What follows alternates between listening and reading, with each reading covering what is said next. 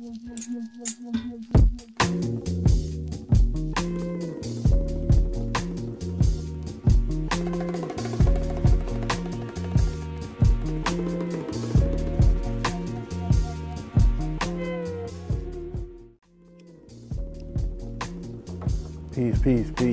love, and light to everyone out there. This is another section of Correal Thoughts, another extension of the Mother's House podcast, and I am Corey. What is going on, family? So, I know it's been a minute since I did a video, and last video I think I touched on Jay-Z 444 album, so we're going to touch on it again because he just dropped the visuals for the song Moonlight. The song Moonlight is a very strong, very great song.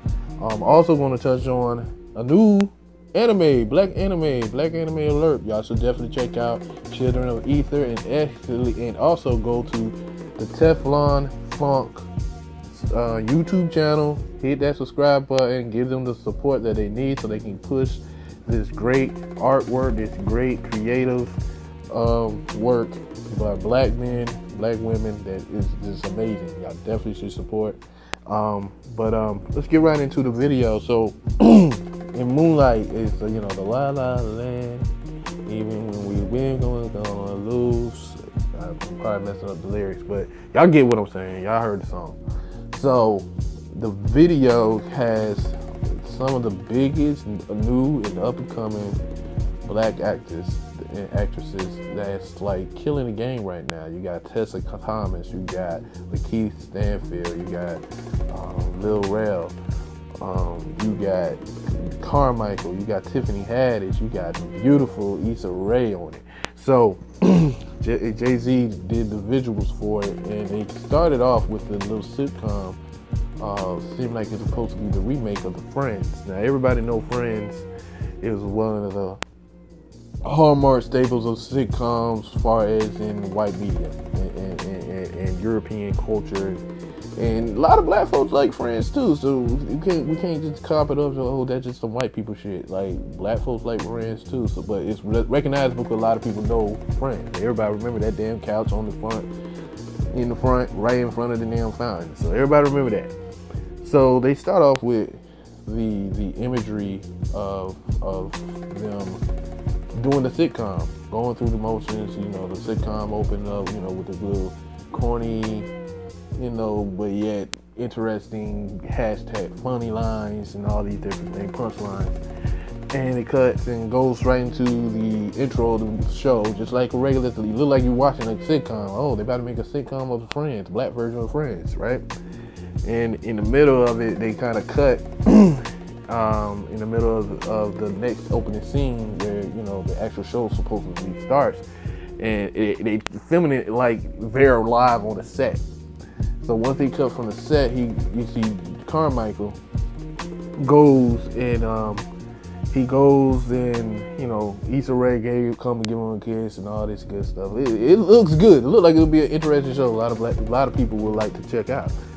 So because he go talk to one of his homeboys, one of his friends that he invited to the set, and try to get his honest opinion about the show. And his friend's like, yo, this is garbage. You just trying to make another black version of Friends. Like, you just trying to make a black version of Seinfeld. Like this is garbage. Like, black people ain't good enough. And then he asked him, so what the heck you doing? He like, hey, I'm doing the Pirates of the Caribbean. I'm playing a parrot. You know what I'm saying? So it's also this details that the roles that black people find themselves in within entertainment is merely just for, the amusement and entertainment of other folks. It's never really to harness and really look at the talent and the creative space of what black folks have. He goes back on the set, and after having that conversation with his friend, it's kind of threw him off. So you see Carmichael's kind of thrown off.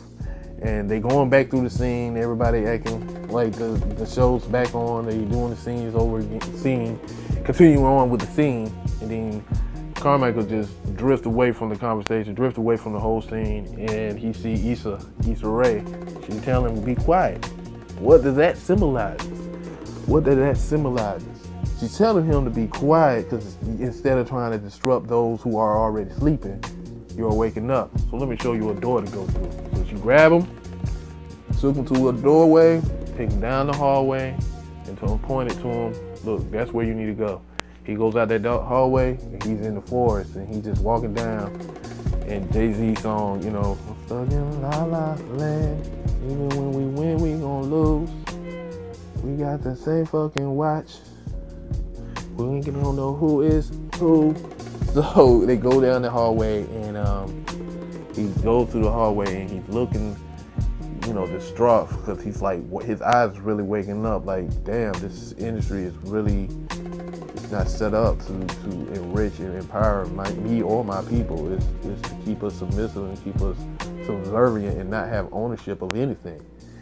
So he goes, sits down, and then once the song ends, the cutscene goes back to, like, it's just like how the album, during the end of the album, they have the cutscene of when La La Land won over Moonlight.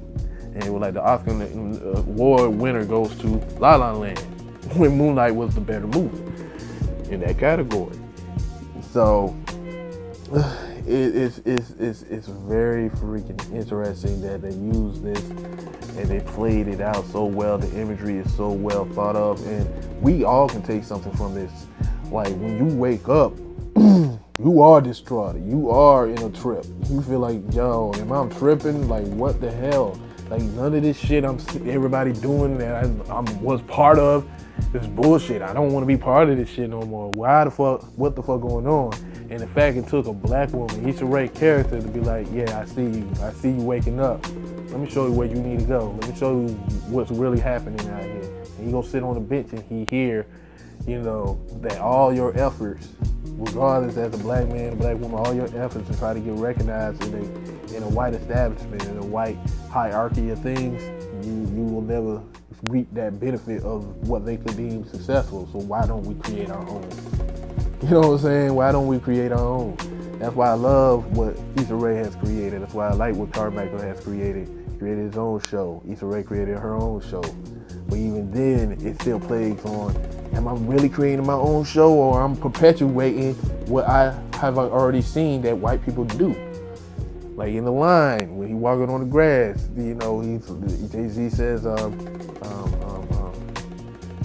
you know, cause we cut, you know, cause they cut their grasses. We think we think their grasses are greener, but that's because they cut their grasses and they rake their lawn and cut their grasses even more, you know.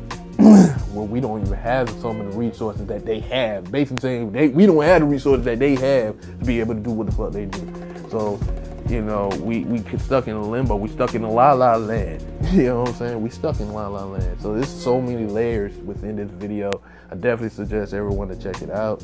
I definitely enjoyed it. I love the symbolism. I love this artwork that some of the biggest hip-hop artists and favorite hip-hop artists is pushing out. I love what Kendrick did with Element, and even what he did with Loyalty, even though that's the weakest one out of all the videos that he did. I think I like Loyalty more than I like DNA, but regardless of everybody pushing out some dope artwork and stuff, mind-boggling, mind explosion, things that will really have you really like appreciate where your headspace is going in this conscious world, and people are waking up. So it's a beautiful thing that, you know, Jay-Z was actually to get this image out, and you know, I really rock with it. But tell me what y'all think, man. Hit that comment down below. Hit that subscribe button, hit that bell button. I got more videos to come up. We got some more things coming up with Mother's House Podcast. We got some dope things coming with Mother House Podcast. We got other affiliated Mother House Podcast affiliates, podcasters popping up. So y'all definitely check us out, man. We doing the damn thing. We're trying to build and trying to grow. And also give y'all some dope content, dope things to think about, dope things to analyze, and let's just chop it up. Tell me what y'all think about the video. Definitely check out Children of Ether on Crunchyroll. Definitely support LaShawn Thomas, who created that. Support the brother. It's really great, dope artwork. I'll do another a review on that shortly, probably within the week. And also definitely check out Teflon Funk. Definitely go over there and check them out.